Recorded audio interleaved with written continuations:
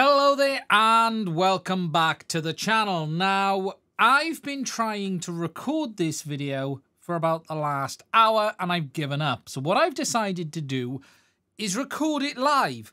We'll get through it, we'll figure it out, and hopefully by the end you will be a little bit wiser. Now, in this video, I'm going to be talking about the big updates that we've had today for this, the DJI Goggles 2, the updates for the Air Units, the V2 goggles, the Avata drone as well, and I'm going to try and answer all of the questions that people have on what the situation is, what works, what doesn't, do the hacks still work, do the mods work, and by the end of it, hopefully you'll have a better picture of the situation.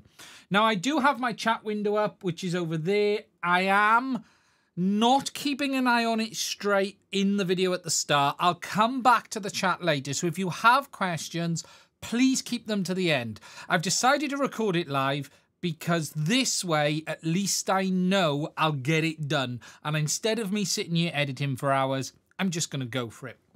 So, hello to everyone who's watching. I will be with you later. We'll do that bit at the end of the video.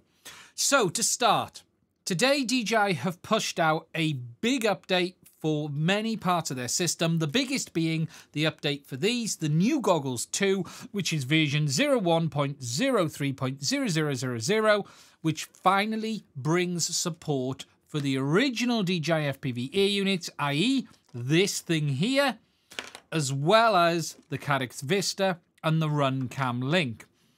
Now, this update allows those Air Units to work with the Goggles 2.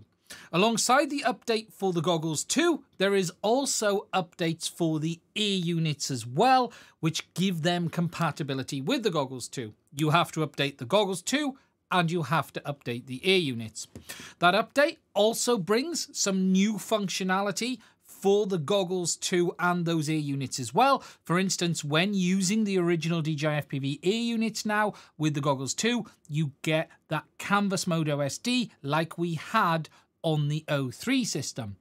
However, there is a big downside to this update, and that is it is a bit of a software line in the sand.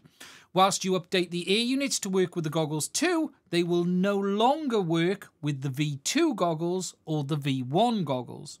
This update brings compatibility for those Air Units on the Goggle 2, but it doesn't then work with the original goggles. Just to be clear, the update is not forced and you can roll it back. But the thing to understand in this is that the update allows you to have support for the original Air Units on the Goggles 2 if you want to, but if you do that, they will no longer work with the original goggles. But if you don't want support for the Goggles 2, don't update, and they will still work on the V1s and V2s. The basics are update, and the Air Units will work with the Goggles 2. Don't update, and the Air Units will work with the V1 and V2. This update doesn't change much else on the Goggles 2. For instance, it does add that support for the DIY system, but it still doesn't add support for the FPV drone. So the Goggles 2 now work with the O3 Air Unit, the Avata, as well as the DIY Air Units, but they still don't work with the V2. There is also another big downside to this update, specifically when using it with the DJI Air Unit, and that is recording doesn't work on this Air Unit at this moment in time. It basically acts like a Vista. There is no SD card data, there is no SD card format option, and you can't record to the original Air Unit. We don't know if DJI is going to fix that over time. At this moment, all we know is to use those Air Units with the Goggles 2. Sorry, moving that over there. You have to update them.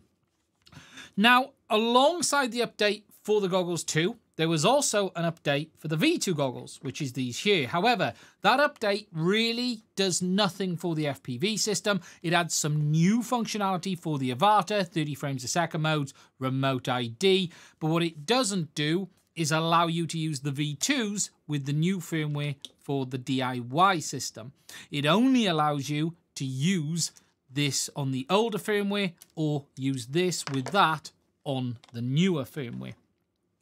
Now, I can confirm in this firmware update for the Goggles 2, it makes no changes to the ham file hack for the Avata or the O3 Air Unit. That all works exactly the same as it did before. O3 and Avata ham file, absolutely fine. With regards, though, to the hacks on the Air Units, things are a little bit more complicated, and I will move on to that in a minute. Alongside the support for the Air Units with the Goggles 2, this new update also brings support for the FPV Remote version 2 with the original Air Units when using them with the Goggles 2 as well, but that is only with the Goggles 2. Again, this is very much a line in the sand situation. If you use the original FPV Air Units on the older firmware, it works with the Goggles V1 and 2 and the black remote, but doesn't work with this. However, if you update the original Air Units to the new firmware that works with the Goggles 2, it no longer works with the black remote and it now works with this. What that means is you've got the new goggles with the new remote, which works on all three parts of that system, O3, older Air Units and Avata, or if you stick to the old firmware, it's going to work on that. Now, as I mentioned, there are a lot of quirks in this new firmware that you need to be aware of. As I've already said, there is this situation of the fact that it is a bit of a line in the sand, but do note that you can downgrade if you upgrade to this firmware. It is not anti-rollback. This firmware does not affect the root hacks. It does not affect WTFOS. You can still do all of that stuff as long as you've done it beforehand. But what it does mean is you have a line in the sand in the sense of if you want the Air Units to work with the new Goggles 2, you have to update, but you lose the backwards compatibility. One nice feature, if you do use the Air Units with the Goggles 2, is that you no longer have the binding issues with these. If you're using the Goggles 2 with the O3, the Air Units, or the Avata, it keeps the bindings in changing modes.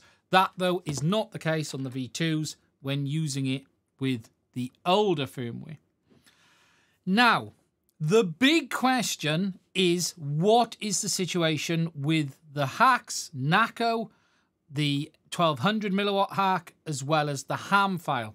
As I've said, the ham file for the O3 system and the Avata still works fine on all of these firmware on the Goggles 2 and the V2s. As for what hacks are available for the Air Units when using them with the Goggles 2, the situation is very much the same as it is with the O3 Air Unit. In fact, when you update the firmware on these Air Units to work with the Goggles 2, they change the protocol and it looks and feels like the O3 Air Unit. The menus are the same. You don't have power options to be able to select like you could on the DIY system. It's the same as O3. And DJI are even basically putting the O3 protocol onto these new Air Units. Sorry, old Air Units. They are not using it the way it was, and that's why it's not backwards compatible. As a result of this, there are some differences with the way the hacks work. For instance, the ham file hack that works on O3 also works with the Air Unit. It increases the power output and it unlocks the additional channels. For instance, when you use the original DJI Air Units with the Goggles 2, it looks and feels like O3 from an RF point of view. The channels are the same. You've only got 7 maximum.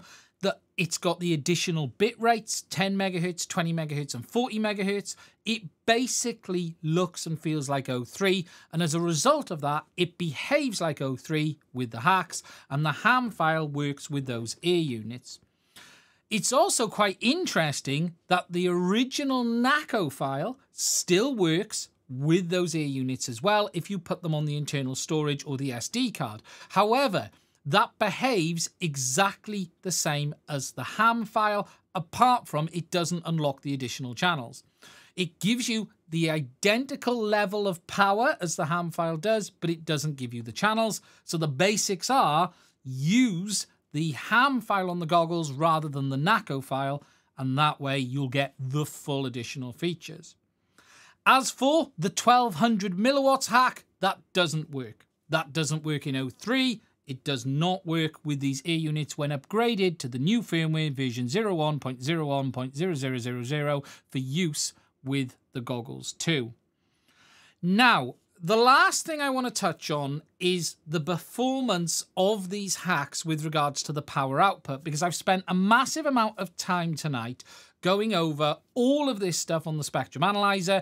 Just to go to the overhead, the bench is a complete mess. I've been testing everything for absolutely ages.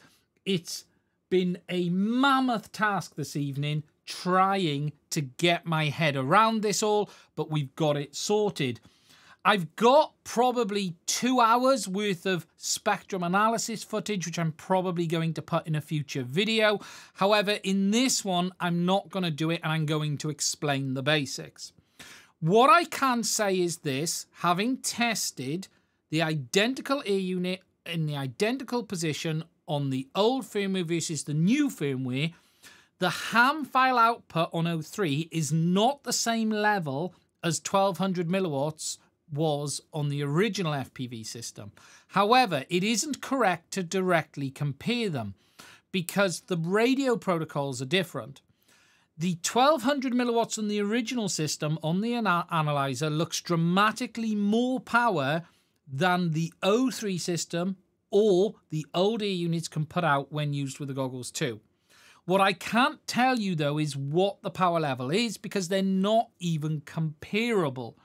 The way the systems work are totally different, and what we don't know at this moment in time is if there is a dynamic output on the O3 system compared to the original system. There is hints that there is, but in my testing I have not observed it, and I have tested it a lot over the last 2 weeks, and I have not been able to see any real indication of dynamic RF behavior, but that isn't to say it isn't there, and I need to do more testing. What I can tell you is this: when using the old Air units with the Goggles 2, you're getting the same power output as you're getting with O3 Air unit. When using the old Air units on the old system, you're getting that 1200 milliwatts. What you can't have is that 1200 milliwatts on the O3 system, because it simply doesn't work, but the O3 system doesn't work the same. So that pretty much explains the situation, and I'm going to come on to the chat in a minute. The very basics of this are: if you upgrade the Air units, they will only work with the Goggles 2. You gain basically MSP DisplayPort, which works with Betaflight, but it is worth noting that doesn't work with iNav, and it has limited compatibility with ArduPilot. You do get that O3 feel. It doesn't look as good as O3 because it's not the same camera, but it behaves like O3 in its RF behavior. Everything has changed. DJI have basically ported the O3 protocol to the original Air units, but if you upgrade, you cannot use it with the Goggles V1, the Goggles V2, or the original black FPV Air unit remote. If you use it with the Goggles 2, you can, though, use this remote controller. But again, it's a line in the sand. Old firmware works with old goggles and old remote. New firmware works with new goggles and new remote. Some other little things: you cannot spectate with the Goggles 2 and the V2 with the DJI FPV Air units, but you can with the O3 Air unit. And really, it's worth understanding that there is a line in the sand, but you are not trapped. If you update, you do have the ability to roll back the firmware if you wanted to. DJI really have done, it's my phone, DJI really have done sort of what I expected here. I never expected them to go back and change everything. I personally don't think the V2s are going to get an update for this.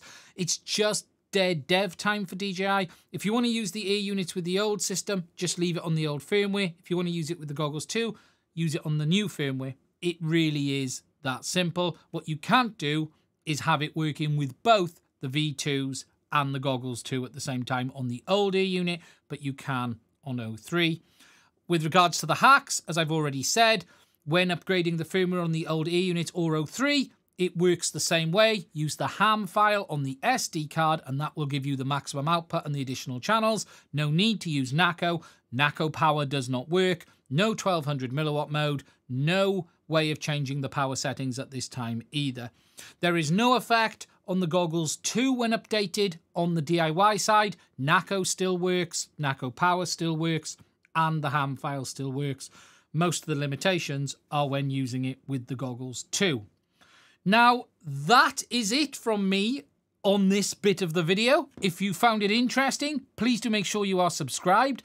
Also, please do consider checking out the links to my Patreon in the description. If you'd like to support the channel, please do check them out. I would like to say a massive thank you to all of my patrons. I would not be able to keep making content like this without their support. Anyway, from this bit of the video's point of view, that's it from me. Stay safe, and I will speak to you soon. Yay! In one! In one! Right.